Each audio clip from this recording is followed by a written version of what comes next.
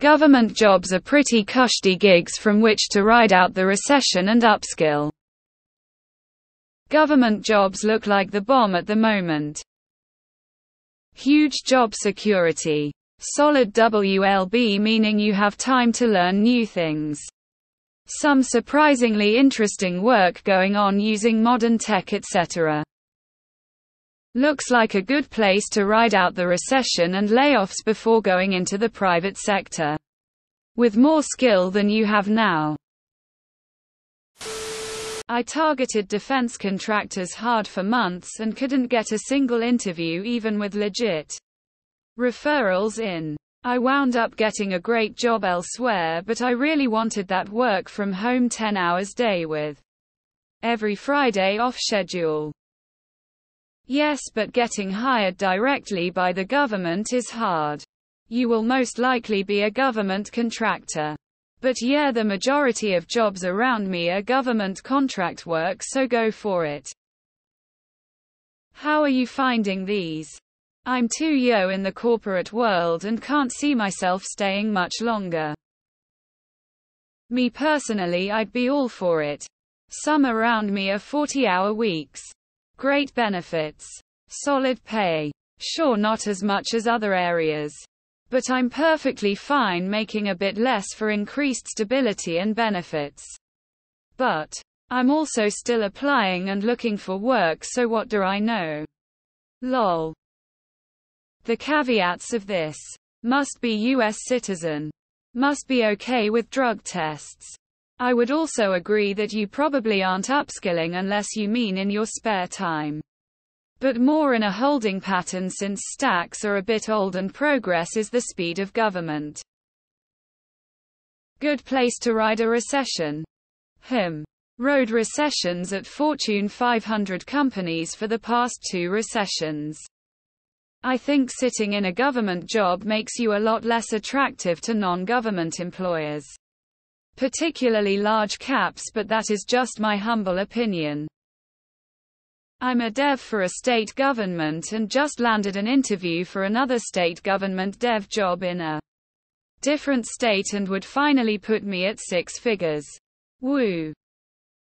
Surprisingly interesting work on modern tech stack.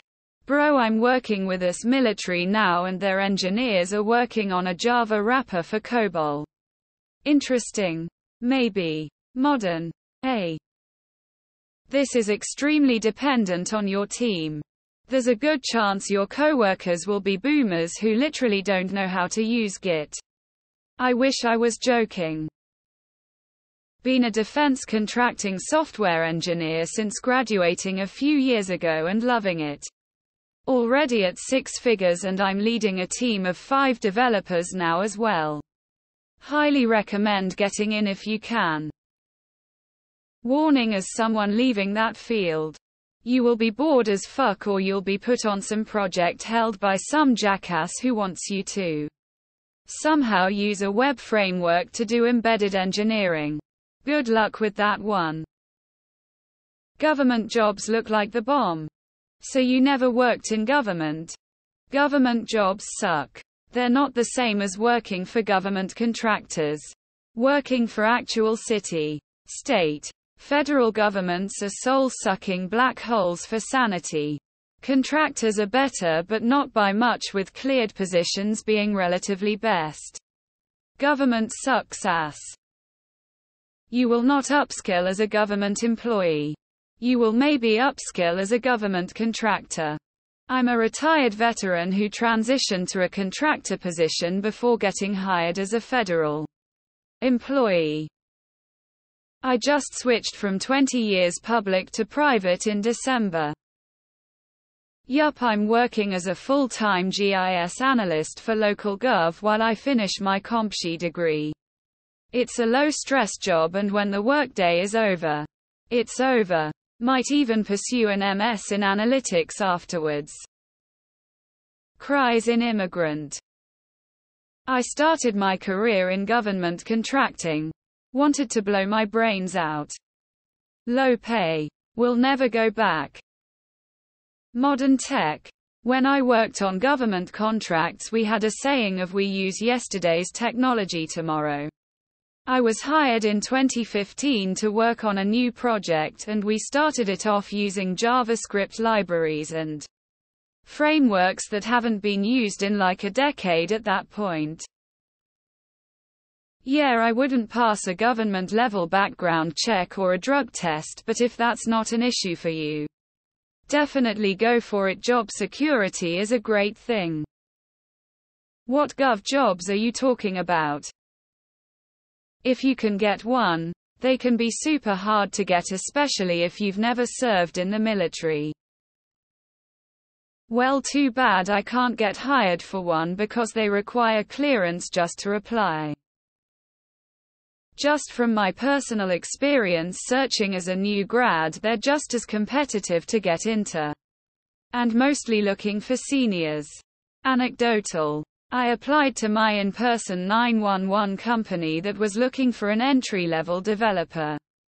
It's not the smallest city but isn't the biggest either, and again required on-site.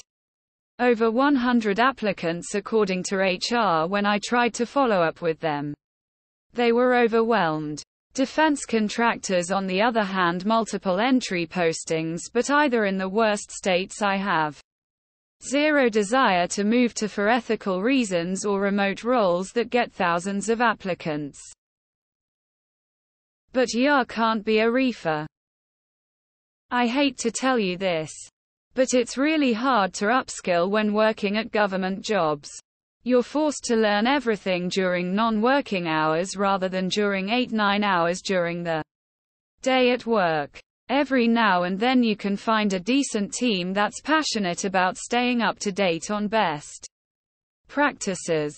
But I can't stress enough how much more I learned after leaving government work. You can't really upskill at government jobs. It's mostly downskilling for the duration you are there, since the stack is outdated and the scale is not big. Also, if you are a senior SHE and good at interviews, layoffs aren't even that bad. You get 5 months of severance. And you can secure another job in 2 months.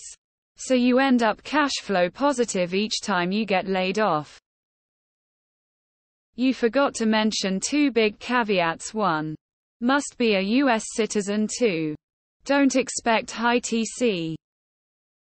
Disagree. If working less than 2 years, you have to be in the office all the time. It works greatly if the neighborhood is beautiful. But you'd be making under 100K. Government almost never shrinks. The problem, but good if you like coasting. Agency and team leadership really matters.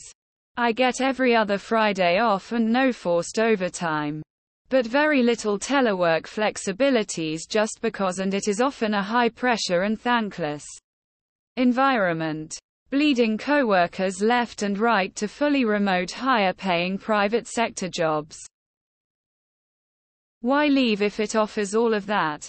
Might as well just ride it out and get a nice cushy pension. Do they hire entry level, or are these all for experienced people? Agreed. State government gig. Getting to learn a lot and they don't mind I'm at a slower pace. All customers are just internal users who aren't very demanding. Loving it. Can't speak for the US government, but it's also usually a great way to stunt your career development.